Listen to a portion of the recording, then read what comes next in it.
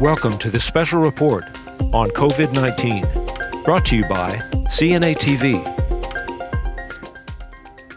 Welcome to the NAHCA COVID-19 report. I'm your host, Dane Henning. The number of coronavirus deaths in long-term care facilities has climbed to 5,670 since last week, according to a national news outlet that has been compiling state health data.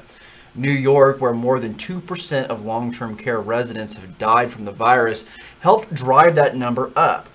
A total of 3,466 long-term care facilities in 39 states now have known coronavirus infections. That is nearly 1,000 more facilities than state officials reported last week. 29 state health departments reported their death counts, which represent nursing homes, assisted living facilities, and other long-term care facilities. Still, the number of deaths of long-term care residents could be higher, as some states, like Florida, are not reporting their statistics, and access to testing is still limited in many states. Earlier this month, the chair of AMDA, the Society for Post-Acute and Long-Term Care Medicine, said that nursing homes should be prepared to lose 1/3 of residents. Nearly 20% of coronavirus patients are healthcare workers, according to the latest report from the CDC. Healthcare professionals make up 19%, or 9,282, of the coronavirus cases reported between mid-February and early April.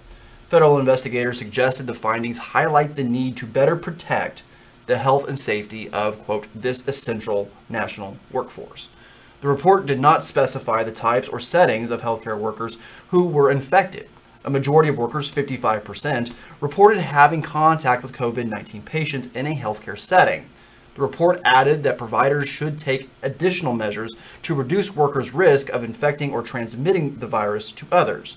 Measures could include screening all workers for symptoms at the beginning of their shifts, as well as prioritizing testing and PPE for them. Insufficient levels of PPE have been a major concern for long-term care providers since the start of the pandemic. In brighter news, though, each day at 7 p.m., a curious event happens in New York City.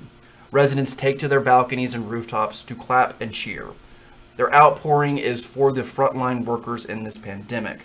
The city is continuing a ritual that started in Wuhan, China, in the early days of the epidemic. Thank you very much for joining us on this COVID-19 report, and we'll see you next time.